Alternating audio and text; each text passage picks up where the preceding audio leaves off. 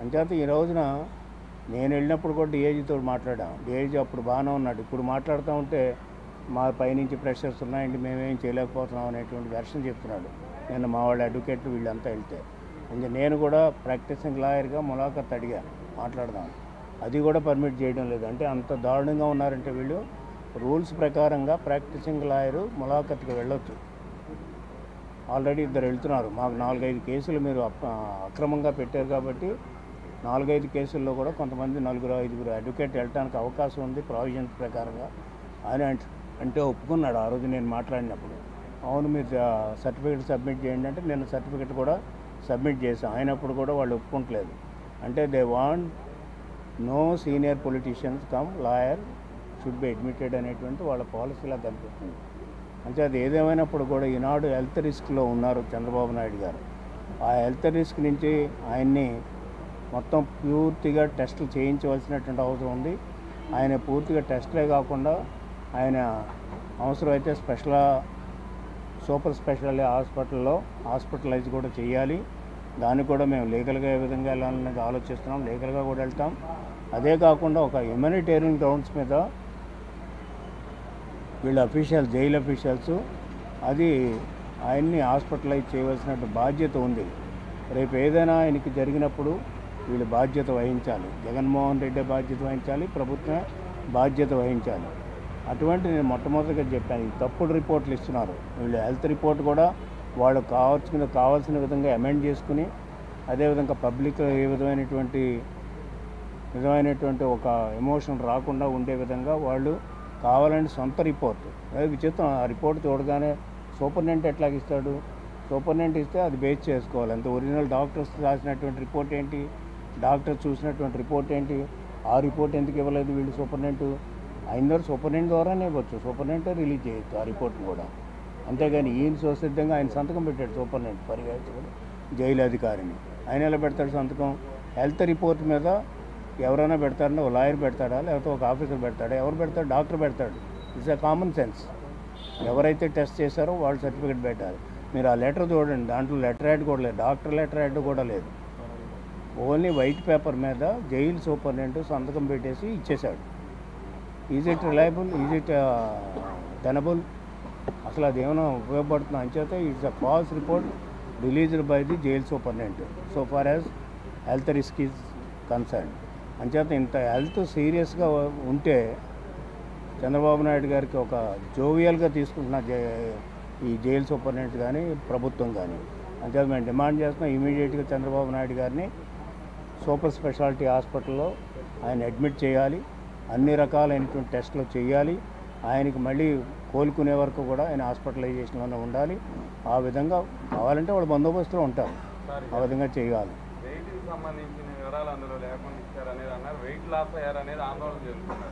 అదే అందుకని మాకు ఉండేటువంటి ఇన్ఫర్మేషన్ ఇందాక చెప్పాను. మాకు ఉండేటువంటి ఇన్ఫర్మేషన్ ప్రకారంగా 1 monthలో ఆయన 5 kgs వెయిట్ లాస్ వచ్చింది అనేది మాకుండే ఇన్ఫర్మేషన్, పక్కా ఇన్ఫర్మేషన్ ఇది. 1 monthలో 5 kgs reduce అయ్యంటే wait, it is going to be very dangerous issue. ఇంకా ఫర్దర్గా ఏదైనా వెయిట్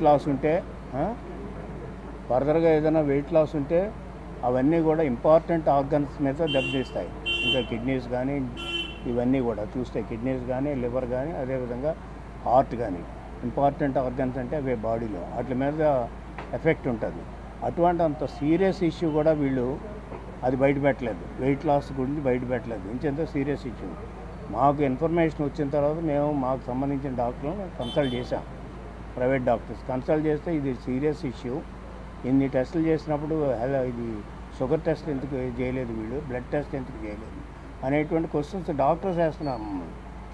అంటే రిమాండ్ ప్రిజనర్గా జైలు నిబంధనల ప్రకారం ఎంత ఖైదీలకి ఏ రకమైన సేవలు అందిస్తారు అలాగే చంద్రబాబు కూడా అందిస్తారని చెప్పి నేను గుడివాడ అమర్నాథ్ కామెంట్ చేశారు. సెంట్రల్ జైలు అంటే వర్కింగ్ హోమ్ ఏం కాదు, ఆ సెంట్రల్ జైలు అందరికీ ఒకేలా ఉంటుందని చెప్పారు. సెంట్రల్ జైలు అందరికీ ఒకలాగా ఉంటాయి, గోడలు ఒకలాగా ఉంటాయి, రూమ్లు ఒకలా ఉంటాయి, అన్నీ ఒకలాగా ఉంటాయి. బట్ ట్రీట్మెంట్ మాత్రం ఎవరు, ఈయన నేషనల్ లీడర్, అమర్నాథ్ ఒక స్ట్రీట్ లీడర్. అమర్నాథ్ కామెంట్ చేసినంతలో నేను కామెంట్ చేయవలసిన అవసరం లేదు. నేనేమంటున్నానంటే హెల్త్ రిస్క్ ఒక ప్రిజనర్కి ఉన్నప్పుడు, ఇప్పుడు మీకేమైంది? లలూ ప్రసాద్ ఏమైంది?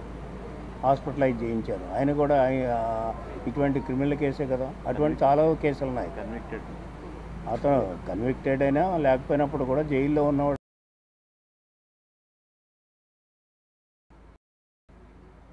అంటే అతను ఏ బేసిస్ మీద చంద్రబాబు నాయుడు గారి ఆరోగ్యం అంతా బాగుందని ఇచ్చారు, ఏం టెస్టులు చేశారని చూస్తే దీంట్లో ఎక్కడా బ్లడ్ టెస్ట్ చేసినట్లేదు. అదేవిధంగా చేయవలసినటువంటి టెస్టులు ఆయన ఆరోగ్య పరిస్థితి బాగోలేదనేటువంటి ఒక కంప్లైంట్ ఉంటే, ఆరోగ్య పరిస్థితి బాగోలేనప్పుడు మొట్టమొదటిగా చేయవలసినటువంటి టెస్టులు ఎంచేతంటే ఆయనకి ఎలర్జీ ఉంది అనేటువంటిది, దాని మీద ర్యాష్, బాడీ మీద ర్యాష్ వస్తుంది అనేటువంటిది. ర్యాష్ ఎందుకు వస్తుంటే ఎలర్జీతో కూడా వస్తుంది.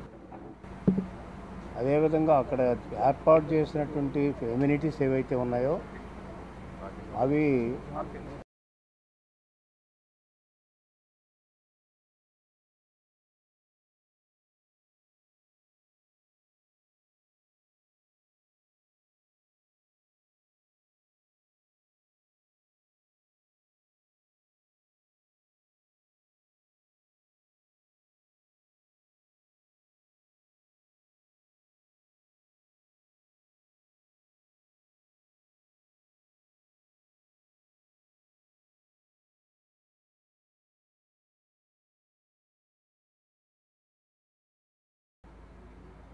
అంటే అతను ఏ బేసిస్ మీద చంద్రబాబు నాయుడు గారి ఆరోగ్యం అంతా బాగుందని ఇచ్చారు, ఏం టెస్టులు చేశారని చూస్తే దీంట్లో ఎక్కడా బ్లడ్ టెస్ట్ చేసినట్లేదు. అదేవిధంగా చేయవలసినటువంటి టెస్టులు ఆయన ఆరోగ్య పరిస్థితి బాగోలేదనేటువంటి ఒక కంప్లైంట్ ఉంటే, ఆరోగ్య పరిస్థితి బాగోలేనప్పుడు మొట్టమొదటిగా చేయవలసినటువంటి టెస్టులు ఎంచేతంటే ఆయనకి ఎలర్జీ ఉంది అనేటువంటిది, దాని మీద ర్యాష్, బాడీ మీద ర్యాష్ వస్తుంది అనేటువంటిది. ర్యాష్ ఎందుకు వస్తుంటే ఎలర్జీతో కూడా వస్తుంది. అదేవిధంగా అక్కడ ఏర్పాటు చేసినటువంటి ఎమ్యూనిటీస్ ఏవైతే ఉన్నాయో అవి కరెక్ట్గా లేవు. మొదటి నుంచి కూడా జైలు సూపరింటెండెంట్ కానీ ఏదైనా మందు వాడితే రియాక్షన్ కూడా రావడానికి అవకాశం ఉంది. కానీ ఆ మందులు కూడా మా ప్రైవేట్ డాక్టర్, ఆయన పర్సనల్ డాక్టర్స్ చెక్ చేయవలసినటువంటి అవసరం ఉంటుంది. అది కూడా పర్మిట్ చేయలేదు. అదేవిధంగా ప్రైవేట్ డాక్టర్స్, ఆయన పర్సనల్ డాక్టర్స్ ఉన్నారు. ఆ పర్సనల్ డాక్టర్స్ని కూడా వాళ్ళు పర్మిట్ చేయాలి. కావాలంటే మీ డాక్టర్స్, గవర్నమెంట్ డాక్టర్ సమక్షంలోనే పరీక్షలు చేస్తారు అన్నీ. అంచేత మీరేదో సొంతంగా డాక్టర్లను పిలుచుకుని మీరేదో టెస్టులు చేసి ఆ బాగున్నటువంటి టెస్టులు అన్నీ చూపించి అంతా నార్మల్, ఇది గుడ్ ఆర్డర్ అని ఒక రిపోర్ట్ ఇచ్చేసిన అంతలో రేపు ఆయన ఆరోగ్యం పాడై ఏదైనా క్షీణిస్తే బాధ్యుడు ఎవరని అడుగుతున్నాను. ఈ రాష్ట్రాన్ని పరిపాలించేటువంటి దుర్మార్గుడు జగన్మోహన్ రెడ్డి బాధ్యుడు. చెప్పమ్మా.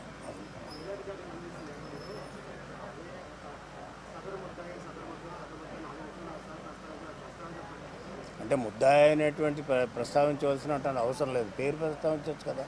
అంటే అతను ఏ బేసిస్ మీద చంద్రబాబు నాయుడు గారి ఆరోగ్యం అంతా బాగుందని ఇచ్చారు, ఏం టెస్టులు చేశారని చూస్తే దీంట్లో రిపోర్టు సూపరింటెండెంట్ ఎవరిచ్చారు? Health report superintendent రాస్తాడా?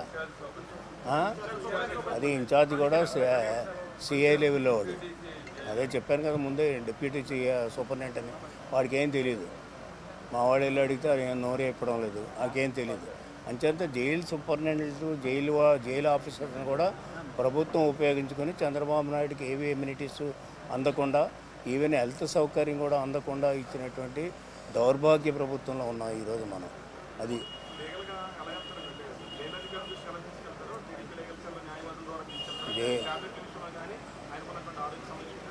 రెండు రకాలు ఉంటాయి. ఒకటి ఆల్రెడీ జైలు అధికారులతో మాట్లాడారు మా వాళ్ళు, మాట్లాడతారు. మళ్ళీ ములాఖాత్ వెళ్తున్నారు, లాయర్స్ వెళ్తారు, అది మాట్లాడతారు. రెండుగా వాళ్ళు ఏమి స్పందించకపోతే లీగల్గా కూడా ఈవేళ మార్నింగ్ మీటింగ్ అయింది మాకు, మా PSC political affairs committee meeting అయింది మార్నింగ్. ఆ మీటింగ్లో నిర్ణయించాం ఇది హై హెల్త్ రిస్క్ సిచ్యువేషను, దీంట్లో మనం లీగల్గా కూడా అప్రోచ్ అవుతాం, లాయర్స్ని కూడా అప్రోచ్ అవ్వాలి, కోర్టులో కూడా వేస్తాం, బయట కూడా వీళ్ళు ప్రభుత్వానికి బుద్ధి వచ్చేటట్టు కూడా మేము రిప్రజెంట్ చేస్తాం. ఈ రెండు కూడా ఉంటాయి.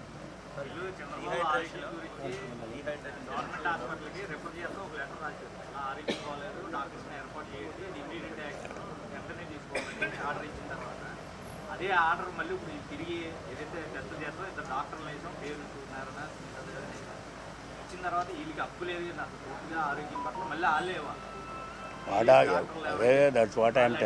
డాక్టర్లు మేము చెప్పకూడదండి మాకు ఆదేశాలు ఉన్నాయి దట్స్ వాట్ ఐఎమ్ టెల్లింగ్. ఎవరైతే డాక్టర్స్ టెస్ట్ చేశారో ఆ డాక్టరే బులెటిన్ ఇష్యూ చేయాలి, ఆ డాక్టరే ప్రజలకు చెప్పాలి, ఆ డాక్టరే ప్రజలకు చెప్పాలి. సూపరింటెండెంట్ ఎవరు? పోనీ ఓకే జైలు రూల్స్ ప్రకారంగా సూపరింటెండెంట్ చెప్తాడు అనుకున్నాం. బట్ ఏది ఆ లెటర్ ఇది డాక్టర్స్ ఇచ్చిన రిపోర్ట్ ఏది? డాక్టర్స్ ఇచ్చిన రిపోర్ట్ ఏది చెప్పొచ్చు. నేను అందుకనే ఉదాహరణ చెప్పాను. డాక్టర్స్ చెప్పడం కాదండి, జైలుకి వాళ్ళు డాక్టర్స్ టెస్ట్ చేసినటువంటి, ఇప్పుడు మీరు హాస్పిటల్కి వెళ్తారు, టెస్ట్లకు ఇస్తారు, మీకు ఆ లెటర్ యాడ్ మీద ఇస్తారు కదా. జైలు రూల్స్ ప్రకారం ఏంటంటే మనం లెటర్ రాసామనుకోండి లోపల ఉన్న వాళ్ళకి, వాడు చూసుకుని పంపిస్తాడు. అంతేగాని వాడు ఈ లెటర్ ఇంకో లెటర్ రాసి వాడు పంపించడు. అట్లాగే అటునుంచి లెటర్ అనుకోండి సూపరింటెండెంట్ చూసి మనకు పంపించేస్తాడు, అంటే మనకి వస్తాడు. అంతేగాని వీడు yes we have to check. అందుకని ఇప్పుడే తెలిసింది కాబట్టి లెటర్ చూడగానే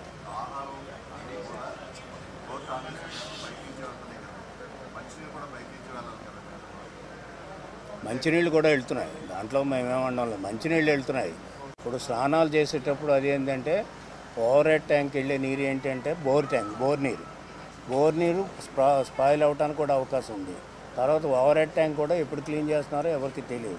దాంట్లో కీటకాలు కూడా చేరే పరిస్థితి ఉంటుంది. ఆ వాటర్తో స్నానం చేయవలసి వస్తుంది. మంచినీళ్ళు మేము పంపిస్తున్నాం, ఫుడ్ మేము పంపిస్తున్నాం కోర్టు డైరెక్షన్ ప్రకారంగా. ఈ హెల్త్ చెకప్ మాత్రం కోర్టు డైరెక్షన్ లేదు. వీళ్ళు ఒకవేళ మాకు హెల్త్ బాగాలేదని చెప్తే డాక్టర్ని పిలిపించారు. నేను అనేది ఏంటంటే డాక్టర్లు టెస్టులు చేసిన వాళ్ళ సర్టిఫికేట్ ఎక్కడుంది? వాళ్ళు ఎందుకు ఇవ్వరు? వాళ్ళు లెటర్ యాడ్ మీద ఇస్తారు కదా. ఓకే, అది మాకు డైరెక్ట్గా ఇవ్వకపోవచ్చు, నీ కవరింగ్ లెటర్లో ఇవ్వాలి కదా అది మాకు. నువ్వెవరు అసలు? Is a doctor? Superintendent, deputy superintendent is a doctor.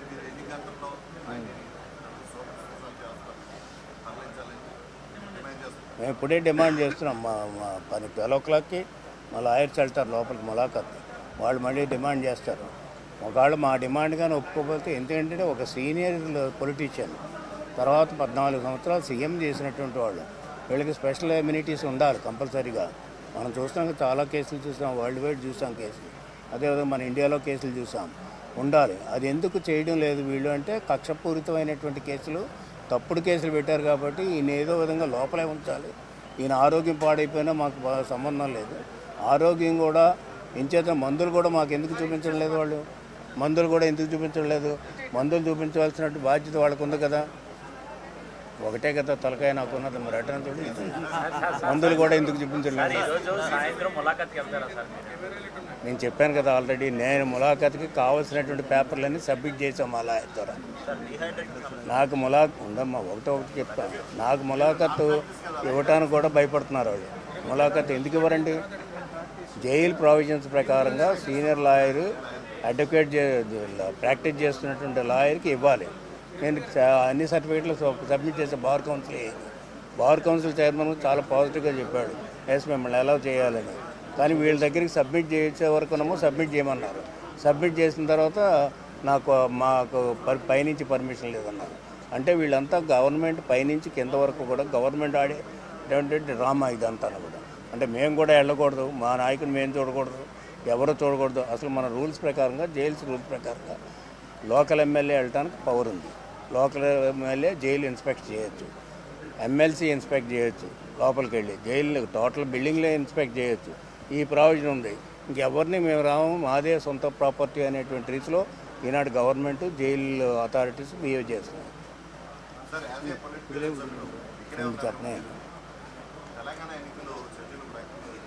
నేను ఇష్యూ మాట్లాడేది హెల్త్ పాయింట్.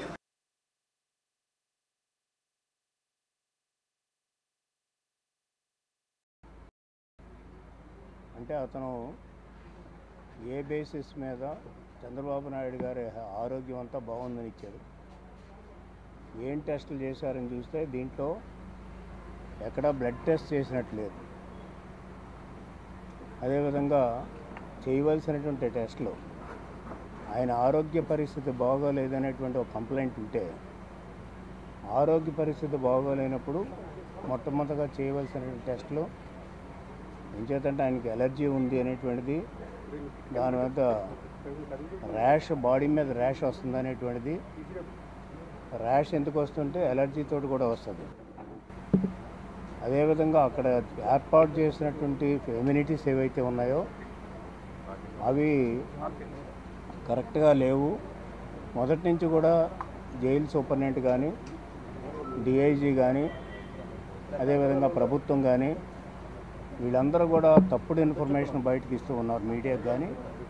అదేవిధంగా ఎవరైనా మేము అడిగితే కూడా ఎంచేతంటే జనరల్గా హెల్త్ బులెటిన్ ఇష్యూ చేసినప్పుడు డాక్టర్స్ ఎవరైతే హెల్త్ టెస్ట్ చేశారో వాళ్ళ యొక్క సిగ్నేచర్స్ ఉండాలి, వాళ్ళు రిపోర్ట్ ఇవ్వాలి. కావాలంటే వాళ్ళ రిపోర్ట్ని వీళ్ళు స్క్రూటినీ చేసుకునో లేకపోతే ఆ రిపోర్ట్ని వీళ్ళు రిలీజ్ చేయడం అనేటువంటిదే ఉంటుంది. కానీ ఇక్కడ jail superintendent who is incharge, deputy superintendent who is incharge of the jail as released health report, health bulletin. ఈ బులెటిన్లో ఎక్కడా కూడా డాక్టర్లు చెక్ చేసినట్టు ఎక్కడా లేదు. చూస్తే మాట్లాడితే ఈ బులెటిన్లో చంద్రబాబు నాయుడు ముద్దాయి, చంద్రబాబు నాయుడు ముద్దాయి, చంద్రబాబు నాయుడు ముద్దాయి అనే పదం వాడే తప్ప ఇది జైలర్ వాడినట్టే ఉంది. అదేవిధంగా జైలు సూపరింటెండెంట్ వాడినట్టే ఉంది తప్ప డాక్టర్స్ టెస్ట్ చేశారు. డాక్టర్స్ టెస్ట్ అన్ని రిపోర్ట్ మాకు వచ్చింది, ఆ రిపోర్ట్ బేస్ చేసుకుని మేము ఆ రిపోర్ట్నే మేము రిలీజ్ చేస్తున్నాం అనేటువంటి సంస్కారం, రూల్స్, పొజిషన్ కూడా. ఎంచేదంటే సపోజ్ మనం ఒక జైల్లో ఉన్నటువంటి వాళ్ళకి లెటర్ రాసామనుకోండి, వాళ్ళని స్క్రూటినీ చేస్తారు. స్క్రూటినీ చేసి మన లెటరే పంపిస్తారు కానీ వీళ్ళు సొంతంగా లెటర్ రాసి పంపించారు ఎక్కడికని. అదేవిధంగా లోపల ఉన్న వాళ్ళు ఎవరైనా ప్రిజనర్ కానీ లేకపోతే ఎవరైనా అక్యూజ్డ్ కానీ ఎవరైనా లెటర్ రాస్తే మనకి ఆ లెటరే మనకు వస్తుంది. కాకపోతే మధ్యలో వీళ్ళు చూసేటువంటి అవకాశం ఉంటుంది రూల్స్ ప్రకారంగా. ఒకవేళ కవర్ అయితే చింపు చూస్తుందని అడుగుతున్నా.